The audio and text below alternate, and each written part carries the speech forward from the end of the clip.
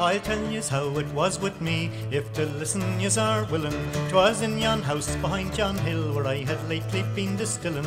I slung a keg upon me back and started out for daylight coolie. Good customers I did not lack, and I sold it all in Ballyhooly. I thought it wiser to delay me homeward way for fear of peelers, and in that way I spent the day dining with the whiskey dealers. But as the shades of night came down and I had got me money duly, I bid good night to all was there, and I started home from Ballyhooly. Me heart was like the mountain dew that I had brewed among the heather, and on me way I chanced to spy a lad and lassie walk together. Her neck was like the mountain snow, with cheeks like roses blossom newly. She'd a voice like music soft and low, she was the flower of Ballyhooly. This young man quickly left her side, it was afraid of me that he was, and still the lassie did not hide, it was in love with me that she was. Then quickly up beside her came, says I, fair maid, I love you truly, and if your parents gives consent, will you be me bride in Ballyhooly? I have a house behind yon hill, 2 fine greyhounds and a ferret.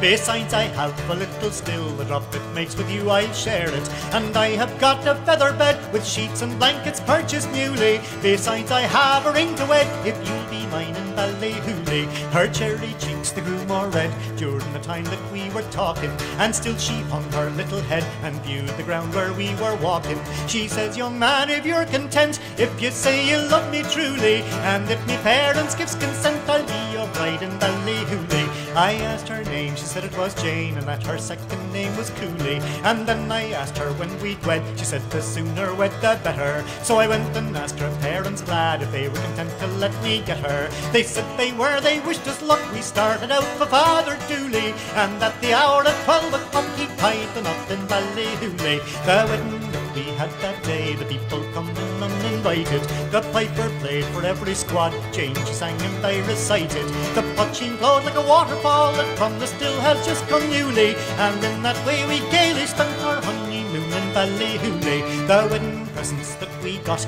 none of them was mean or shabby, and me auntie Dot she bought some cloth to make good dresses for the babby.